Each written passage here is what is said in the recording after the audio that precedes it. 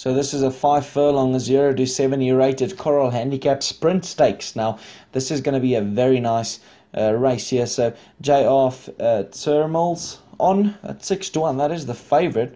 Looks to be Middleton Supers up there. Noble Lord, you can find that one at 9 to 1. Johnny Splash 8 to 1. Then a few outsiders. So this is a really big field, and you know, if you're a punter and you're trying to find the winner here, you are going to struggle. You're going to need to throw a few dices to get the winner here because it is wide open. But in saying that, they did jump and they're already in the running, so let's just give them some time to settle down for this sprint around the turn.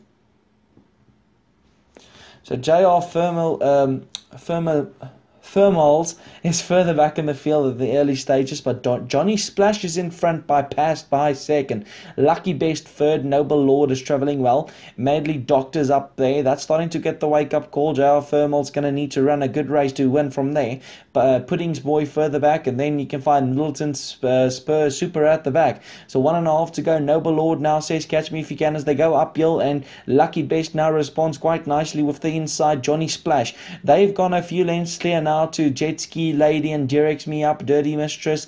They're all starting to run on quite nicely, but it's Lucky Best into the closing stages, but Not Allowed now says no one's going to win this race without me giving a go for it. Dirty Mistress flew up on the outside. Maybe Dirty Mistress got them. What an exciting race, but a quick race here. I think Dirty Mistress got up on the shadow of the post. Let's find out. No, I'm incorrect there.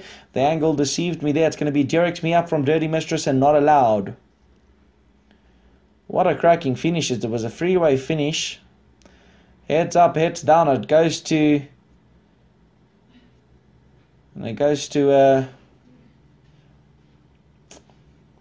Derek's Me Up. Dirty Mistress back in second. Not Allowed back in third. Lucky Best, the favourite, went missing a long way from home.